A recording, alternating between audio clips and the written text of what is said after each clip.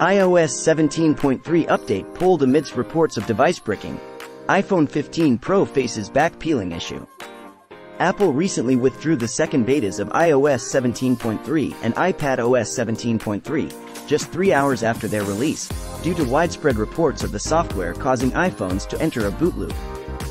Sources from the Macrumors forums, X, and Mastodon revealed instances where users, specifically those with the back tap setting enabled, found their devices stuck in an endless boot cycle.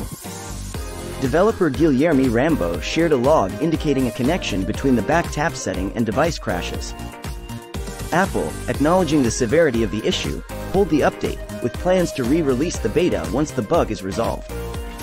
Simultaneously, a peculiar problem has surfaced for some iPhone 15 Pro users, who report the edges of their devices peeling. A Reddit user noticed adhesive peeling along the edge of the back, describing it as if the entire back were a sticker about to come off.